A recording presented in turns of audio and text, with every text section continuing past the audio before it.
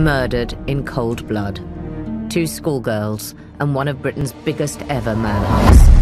I've investigated dozens of murders. This one is different.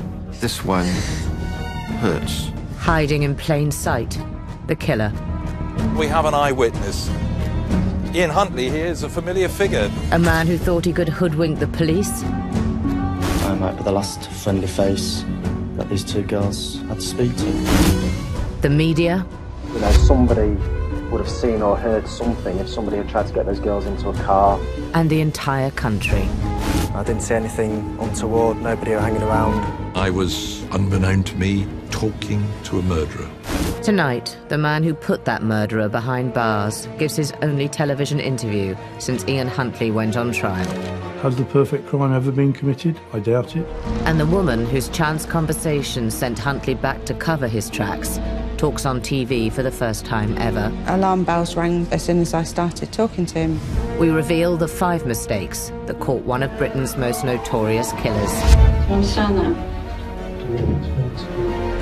And put him in prison for life. Huntley, by making those mistakes, convicted himself.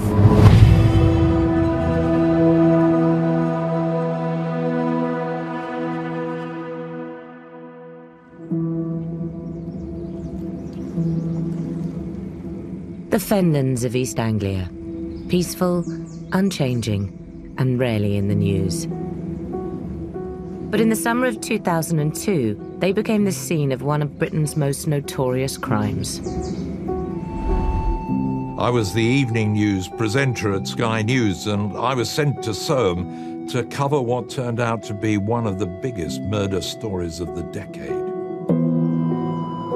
It was a stifling, sweltering August, where the air didn't move and the news agenda didn't move much either.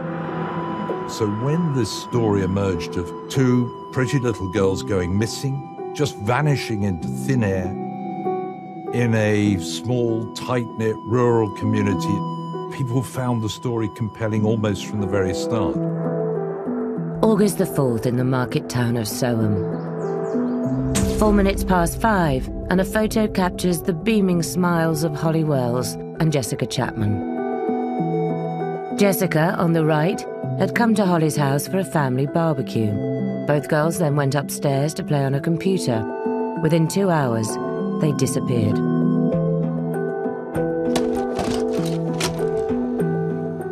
The search is for 2 young friends, inseparable according to their parents.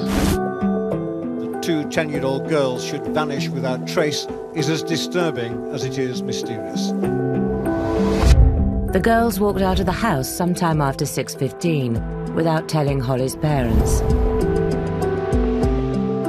At 6:28, CCTV captured them going across the car park of a sports centre, possibly on their way to buy sweets. Then they walked along a path towards the local high school, Soham Village College. After that, they passed College Close.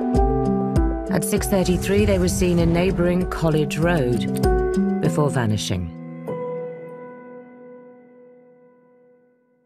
Had they been in an accident? Had they lost their way? Had they been abducted? That is what was unfolding as I headed off to Soham that August day. With every hour that passes, fears for their safety grow. Other reporters were also heading to Soham, from Britain and all over the world. As they wrote and broadcast their stories, the search parties became ever larger. A whole town, it seemed, turned out in response. But among the detectives leading the investigation, the sense of unease was growing. I helped write the world's first police manual on how to investigate murder, and I was invited by Cambridgeshire Police to advise them on this case. It was getting more and more likely that we weren't going to find these girls alive. But at the same time, you don't want to take away the hope of the parents. From a personal point of view, I found that difficult. The parents were really lovely people. This afternoon, both Holly's and Jessica's parents joined the police in making a desperate appeal for help. I don't allow her up the street on her own at all. At all. We don't allow her anywhere. No. On her own. So they'd both be frightened. Jessica doesn't like the dark. Obviously, we love them so much. We just want them to know. Just anyone who's got children must know what we're going through. It was very hard not to get emotionally drawn into this story because you could see palpably, tangibly, the suffering that they were going through. Particularly those of us who were parents and grandparents. A couple of years before that, I had my first granddaughter, and I thought, God, if something happened to her, if she'd disappear, how would I feel? We've had an experienced friends and family searching in ditches,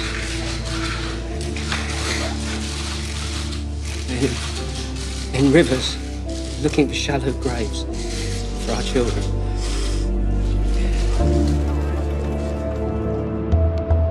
The media coverage intensified when the police released this image 4 days into the hunt. Those pictures of Holly and Jessica in their red Manchester United shirts were on every front page, every news bulletin. And it was an image that I think haunted the British public. Then a newspaper appealed for information leading to the girls' safe recovery. The reward, £1 million. Shortly afterwards, David Beckham, whose name was on the back of both their shirts, made his own plea for them to return home. You're not in trouble, he said. Your parents love you, and they want you back. But 13 days after the girls went missing, the appeals came to an abrupt end. It was the news the nation had been dreading. The discovery of 2 bodies by a member of the public at lunchtime today in thick woodland next to the RAF base at Lakenheath.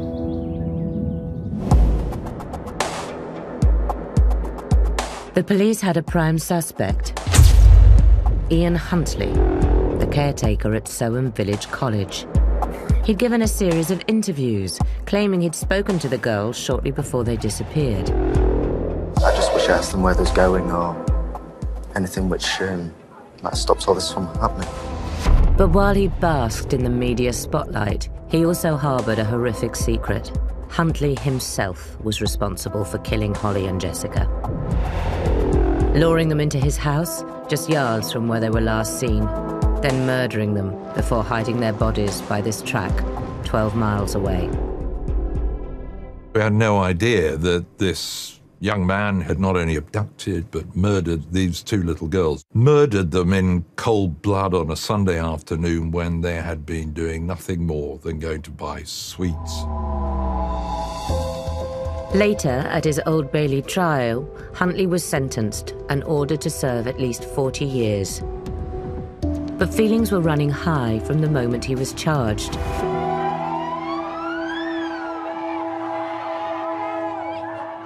There was almost a lynch mob mentality running through the country for a while.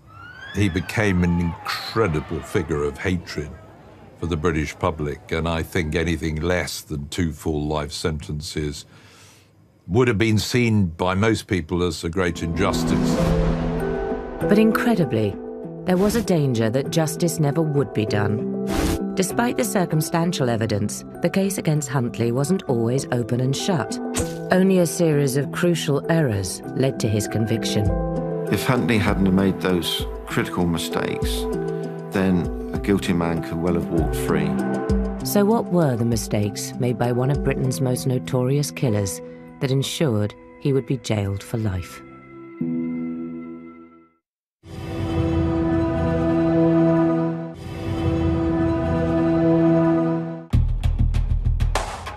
Soham, the small Cambridgeshire market town, was the centre of international attention within days of schoolgirls Holly Wells and Jessica Chapman going missing.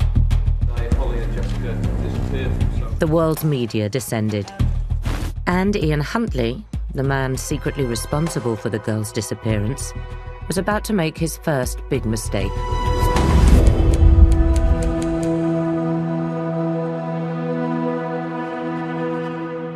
Huntley started off not really wanting to talk to any journalists. He'd obviously talked to the police because they knew that he was the last person to see the girls alive, in his own words, that is. But he didn't really want to talk to journalists. Ian Huntley lived here, at 5 College Close, just yards from Soham Village College, where he was a caretaker. He shared the house with his girlfriend, Maxine Carr. She was a teaching assistant in Holly and Jessica's class and knew both girls well. Initially, the couple were reluctant to speak to the media, but one reporter was persistent. I'm a journalist with the Press Association, and in 2002, I was the first reporter to interview Ian Huntley and Maxine Carr. He was quite emotional, he was quite upset, it seemed.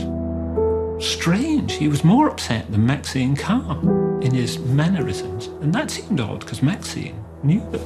So then I started to think, well, this is someone who must be on the police radar. And then I started thinking, we better photograph him, we better have his photograph, because if he's arrested, it might be the last chance we get. And when Huntley refused to have his photograph taken, he aroused even more suspicion.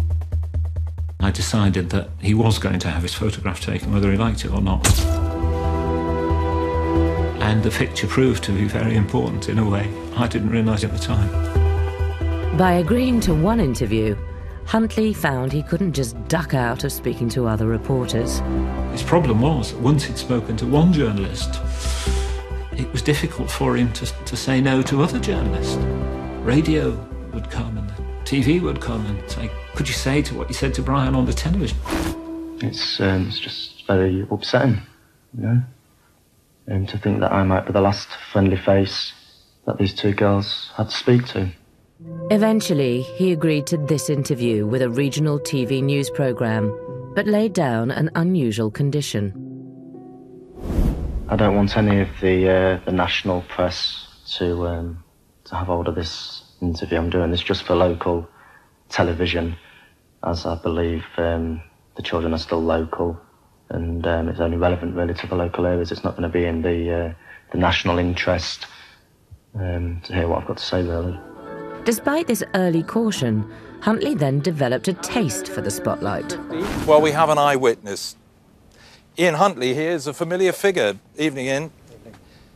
I asked him if he'd do an interview with Sky, a national 24-hour news network, and he agreed. How did they seem to you? It seemed fine, very cheerful, happy, chatty. I didn't see anything untoward, nobody hanging around. You know, it just seemed like normal, happy kids. I was, unbeknown to me, talking to a murderer, looking into the eyes of a man who killed 2 little girls. While there's no news, then there's still that glimmer of hope, and that's basically all we're all hanging on to. I felt, straight off the bat when I saw him, that this man knew more than what he was saying, and that he wasn't being cooperative, he was in fact being devious, and practicing perhaps for later questioning. And there was nothing that Sunday evening that gave you a glimmer of suspicion that anything was wrong?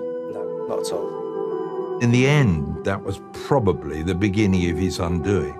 The fact he couldn't resist being part of the story. The saying is, you know, while there's no news, then there's still that glimmer of hope, hope, hope, hope. It soon became clear why Huntley had initially tried to stay out of the public eye.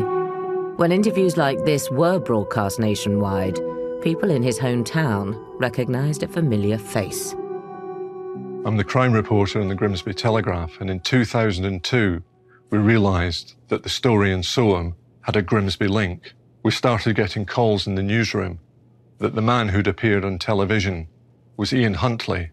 The callers were telling us about his previous record of allegations of rape and underage sex with girls. We found in our archives the front page story about an allegation of rape against a woman in an area of central Grimsby known as Gas Alley. The man was Ian Huntley. We immediately contacted Humberside Police. Although the rape charge was dropped in 1998, the police also received complaints about sex offences allegedly carried out by Huntley on 8 other women and girls. But none of these led to a trial in court, so he had no criminal record. And Huntley wasn't the only one talking to the press. Nobody believes that they would ever run away. They was very close to all their family. Just as Huntley was arousing suspicion by giving interviews, so was his girlfriend. This is something I'll probably keep for the rest of my life, I think. It's what Holly gave me on the last day of term. She gave me this with a poem on the inside, saying to a special teaching assistant, really, and we'll miss her a lot and we'll see her in the future. And that's the kind of girl she was. She was just lovely, really lovely. That's the sort of girl she was. Both my producers said that was odd, wasn't it? She seemed to be speaking in the past tense. She was saying was, like the girls weren't around anymore. And that's the kind of girl she was. And we both thought, yeah, that is odd. That is odd. We should mention that to the police. It's now the biggest investigation into missing children the force here has ever undertaken. As the police poured resources into the inquiry, it became clear they'd made errors of their own. By launching a nationwide appeal, and by using the photo of Holly and Jessica in their football shirts, they stoked massive public interest. Then a televised reconstruction created even more. 2 child actresses retraced the last known movements of Holly Wells and Jessica Chapman. The police incident room was overwhelmed. It was receiving more than 1,000 calls a day. With officers struggling to cope, a new man was put in charge. 12 days after the girls disappeared, I was appointed Senior Investigating Officer. I think it's easy to look back with hindsight and see that by using the media to publicise the disappearance of these 2 girls and to spread it almost worldwide was a mistake. And one of the first things that I did when I took over was to refocus the investigation into the immediate locality. It's a standard procedure to, a phrase we always use, clear the ground under your feet, and I didn't feel that that had been done. Key to this new approach was a review of the girls' last known movements and the whereabouts of Jessica's mobile phone, which had disappeared. Jessica rings us and says, "Can I go to the sweet shop with Holly?" And when officers started looking at what happened to Jessica's phone, Ian Huntley's second mistake began to emerge.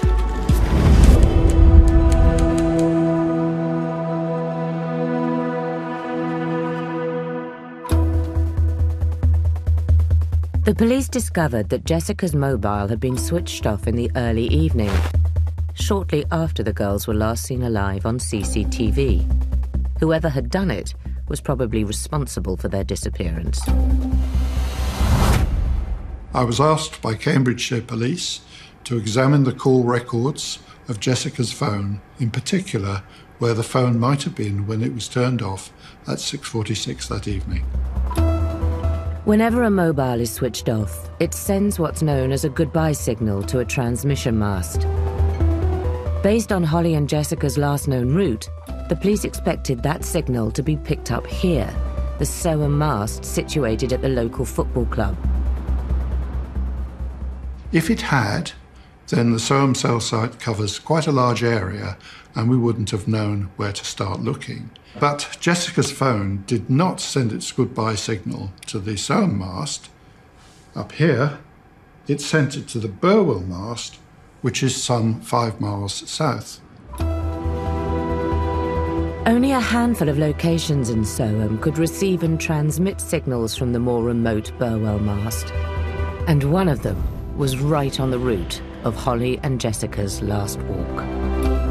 The one place where the phone on that route might have been served by the Burwell cell site was past the college, right outside the caretaker's house. That meant that when Jessica's phone was powered down, it must have been either outside or in the vicinity of Ian Huntley's house. Suddenly, the net was closing in on the Soham murderer. The intelligence that we received on that Friday with regard to Jessica's mobile phone led to a complete refocus of the investigation. This was a significant moment. I felt at that time a sense of relief that we were definitely on the right track. I knew that we'd got the right man.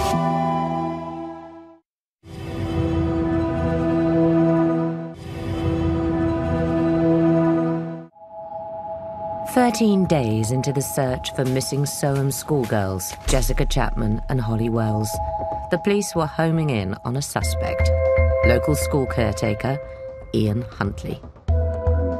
His TV interviews had alerted them to his possible links with sexual assaults in his hometown of Grimsby. And mobile phone analysis showed at least one of the girls had been at, or near, his house at the time of their disappearance. Look at your neighbours, think about your neighbours, who's to the left of you, who's to the right, and think of any strange behaviour or anything like that. And I think it's a very good idea. As Huntley portrayed himself as a man helping the police inquiry, he was under investigation himself. Detectives also questioned his girlfriend, Maxine Carr, about his movements on the day the two 10-year-olds went missing. And this is when a third crucial mistake was made, not by Huntley, but by his girlfriend.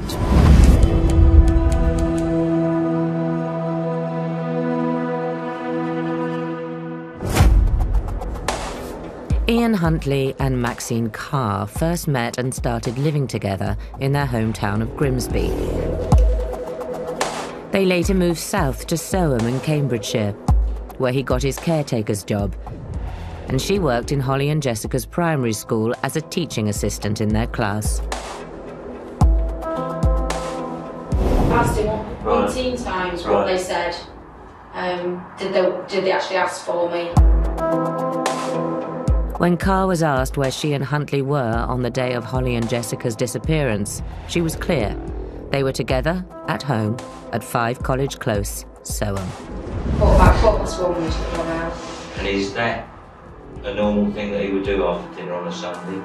It is when I want him out the way. Did you want him out? Carr went into intricate detail, even down to what she'd cooked for Sunday lunch.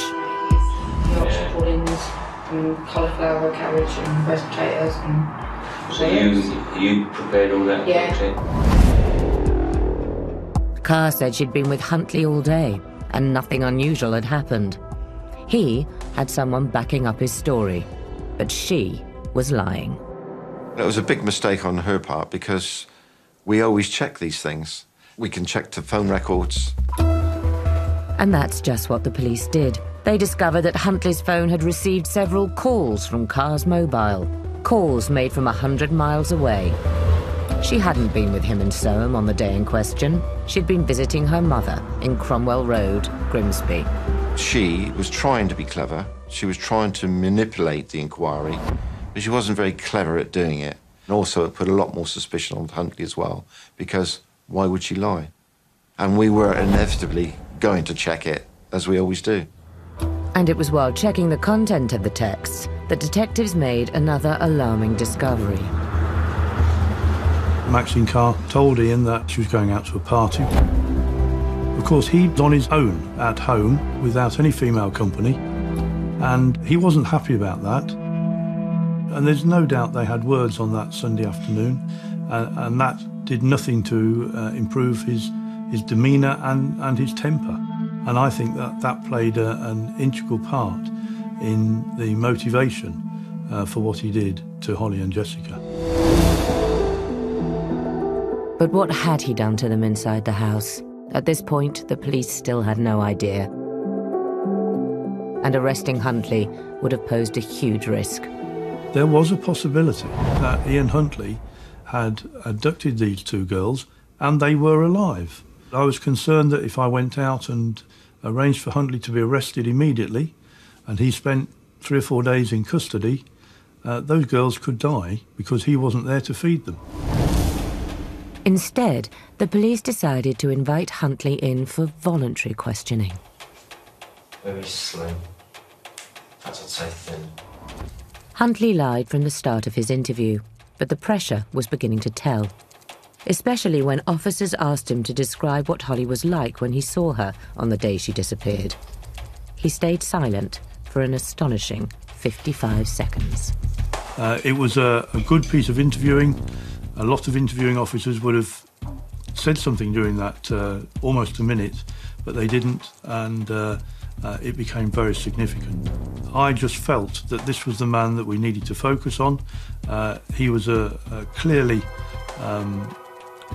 lying, and he was clearly finding that interview uncomfortable when he was asked to describe what the girls looked like.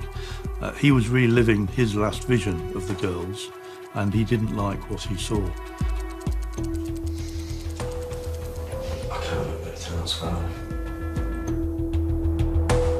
By now, police had no other suspects, but they also lacked proof of Huntley's involvement in Holly and Jessica's disappearance. Later that evening, he was released, along with Carr, who had also been questioned. We were in a quandary. We had an enormous amount of circumstantial evidence which pointed to both their involvement, but we didn't have forensic evidence. We didn't have the bodies, so we didn't even know it was a murder investigation at this time. But the police's frustration in their investigation of Ian Huntley would soon come to an end as a result of Huntley's fourth critical error.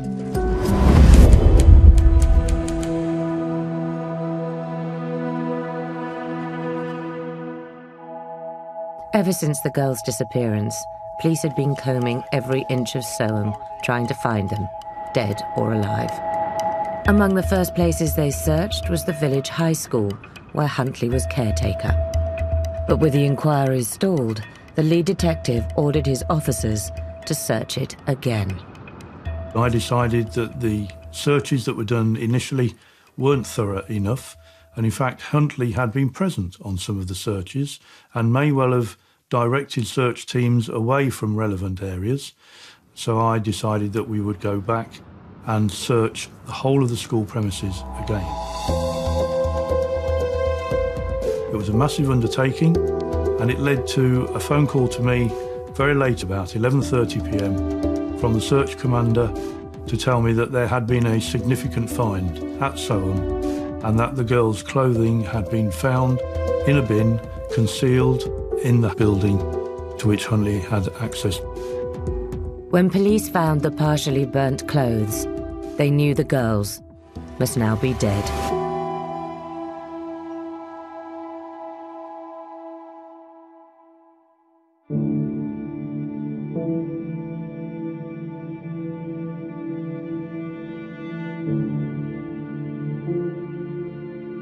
It was that terrible, grim, heavy feeling that gets in your soul and in your mind that first time we actually knew that the police thought they were dead.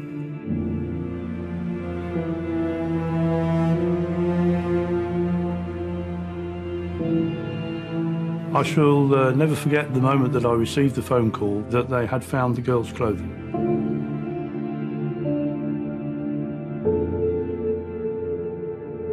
And it was in such a condition that really there was no hope of finding the girls alive.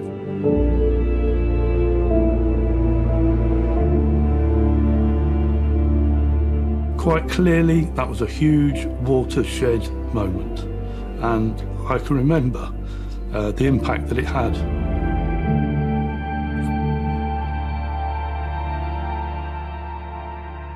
The football shirts that had appeared in every newspaper and on every TV bulletin had been placed at the bottom of a bin. As this police computer simulation shows, someone had put a black plastic liner on top to conceal them. Tests had to be carried out to determine who that person was, but detectives were sure they already knew. Huntley obviously felt happy that he could conceal the clothing there and it would never be found because we wouldn't go back and look again. That turned out to be a big mistake. In the last few hours, a 28-year-old man and a 25-year-old woman have been arrested. Huntley and Carr were taken into custody on suspicion of murder as soon as the clothes were discovered. Whilst there, Carr dramatically changed her story, finally admitting where she really was on the day of the schoolgirl's disappearance.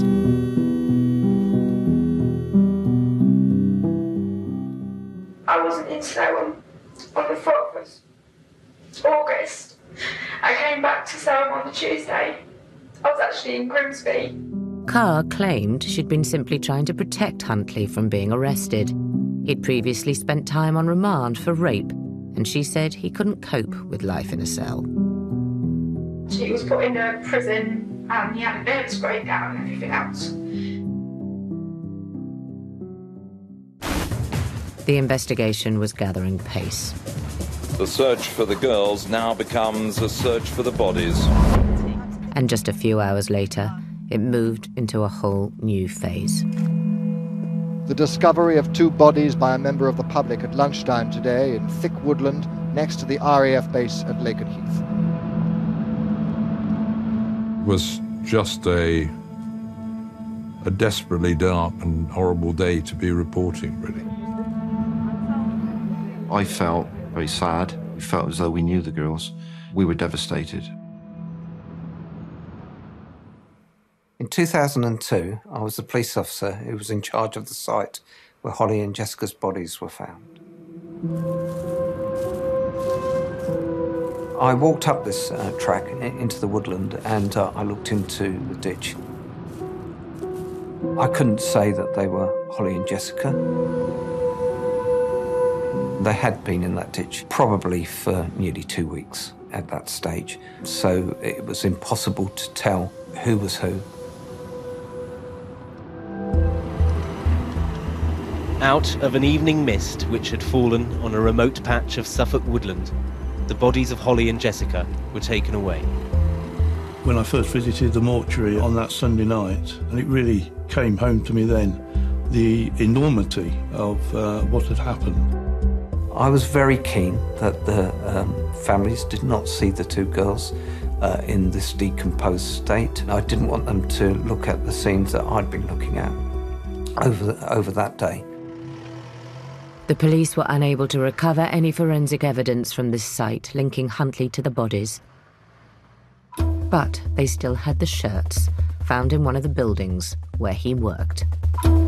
They'd asked scientists to examine the bin liner which had been placed over them, and the results were in.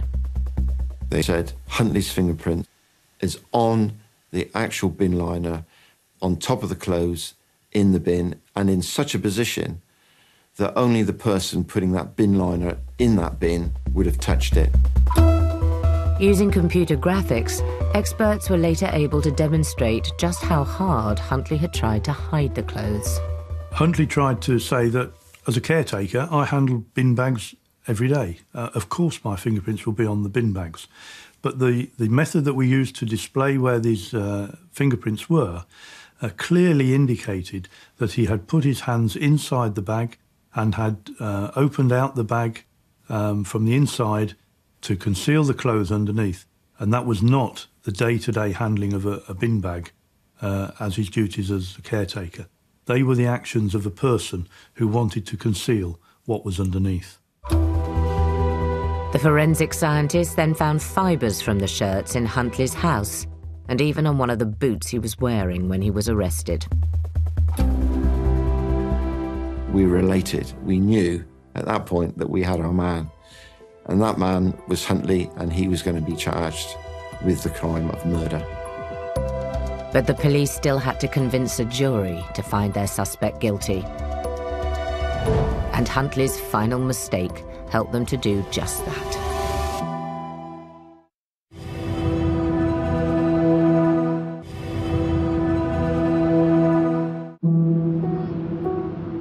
August the 17th, 2002. 13 days after Holly and Jessica disappeared, Ian Huntley was back in police custody, this time under arrest for suspicion of murder. But after giving so many media interviews during the search, he was now silent. Do you understand that? I don't want to be interviewed. Can I just ask you, do you wish to be interviewed on tape now about these matters? No. He was unable to speak. which we found quite unusual and quite disturbing, bearing in mind only a few hours before he'd been speaking quite coherently throughout an interview. By now, police had recovered Holly and Jessica's football shirts, concealed in a bin at the school where Huntley was caretaker. But how could they link him to the bodies, which had been discovered hidden in a ditch 12 miles away? Yet again, Huntley, unwittingly, gave them their breakthrough.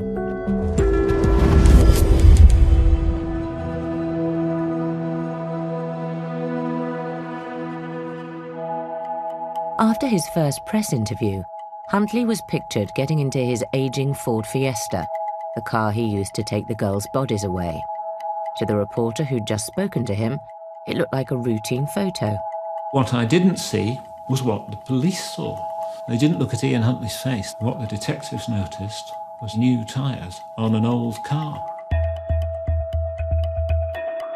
And the question they asked them was, why would a school caretaker be buying 4 new tyres at a time? Detectives discovered he bought the tyres here, the day after the girls were murdered. He'd paid a fitter £10 to put a false registration on the invoice. I knew the significance of that. I knew the impact that that would have on a jury. Fears that forensic evidence might unmask Huntley were clearly playing on his mind. A conversation he'd had with a policewoman, who has never spoken on TV before, explains all. In 2002, I was a special constable for Cambridgeshire Constabulary. I was put on duty at the college and I was approached by a man who I now know to be Ian Huntley. Alarm bells rang as soon as I started talking to him because he was just a very strange person, full stop. Every time he referred to the girls, it was always past tense. It was never in the present. He then just suddenly went on to blurt out, how long does DNA evidence last for? My comment was, it lasts forever. They've used it on woolly mammoths and they've used it on the Russian Tsar family. And I thought, that's strange, very strange. Why would somebody just say that? That is not what a normal member of the public says to somebody who's sat in uniform in front of them. Police believe that after this conversation, Huntley was so worried about lingering DNA that within hours he'd driven back to the ditch where he'd hidden Holly and Jessica's bodies. He'd cut off their clothing and tried to burn off any remaining forensic evidence on the bodies with petrol. He thought he was in the clear, that there was no other way to link his car to this track. But he was wrong. I'm a forensic geologist. After the murders, the police asked me to examine Huntley's car to see if there might be any evidence that would link it to the track where the bodies were discovered. To do that, the first thing I did was look at the car itself. And it was fairly obvious immediately that there was an extensive deposit of soil and rocky material on the suspension arm on the front left wheel. It had quite a lot of pieces of chalk in it. The next thing I did was go to the track where the bodies had been hidden. The farmer who owned this track had recently resurfaced it. One of the materials he'd used was chalk. What's great about chalk is it contains thousands upon thousands of very, very tiny fossils, what we call, unsurprisingly, microfossils. And you can send them off and have them dated according to the fossils that you find in them. These two types of chalk, the one from the car, the one from the track, were identical.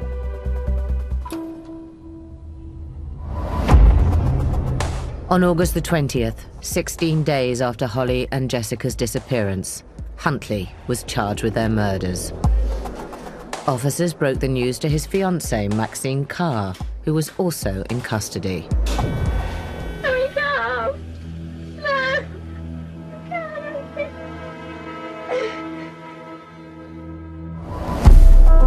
But was Carr as ignorant of his crimes as she claimed? Maxine Carr was undoubtedly responsible for quite a lot of that, in spite of the story that she was telling to police. Although the jury accepted her account that she didn't know Huntley had killed the girls, others are not so sure. I believe Maxine Carr to be as equally evil as Huntley. And I say that because there's no doubt in my mind that she knew what had happened. She could have taken the opportunity to come forward, told us what she knew, but she didn't. And I think she's as evil and as calculating as Huntley himself. Ian Huntley and Maxine Carr were brought to the Old Bailey in separate vans. In December 2003, Carr was jailed for 3.5 years for conspiring to pervert the course of justice. Because of her time on remand, she served less than 6 months and now lives under an assumed name. Huntley, after initially denying everything, dramatically changed his story. Yes, the girls were in the caretaker's house. Yes, Ian Huntley was there when they died. He told the court that both girls had died accidentally and pleaded guilty to the lesser charge of manslaughter. But the prosecution still pressed for a murder conviction. After 4 agonizing days of deliberation, the jury returned its verdict. Guilty of murdering Holly Wells and Jessica Chapman, the Soham caretaker is sentenced to life in prison for both murders. I was so pleased for the parents that we'd got the right person, the right verdict had come in. And that's the time to reflect on what really happened here and the horror of the last moments of these 2 girls. And there's something there that always stays with you. And on this particular one, it does, on occasions, come back. But I am proud of the job that we did and its conclusion, and Huntley still remains behind bars, which is the correct thing. Yeah, it does grab you sometimes. It does come back. Huntley was convicted, but only by a majority verdict. And would it have been different if he hadn't made his series of mistakes?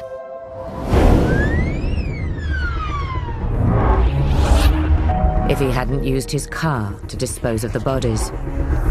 If he hadn't gone back to cut off their shirts and conceal them in the school bin?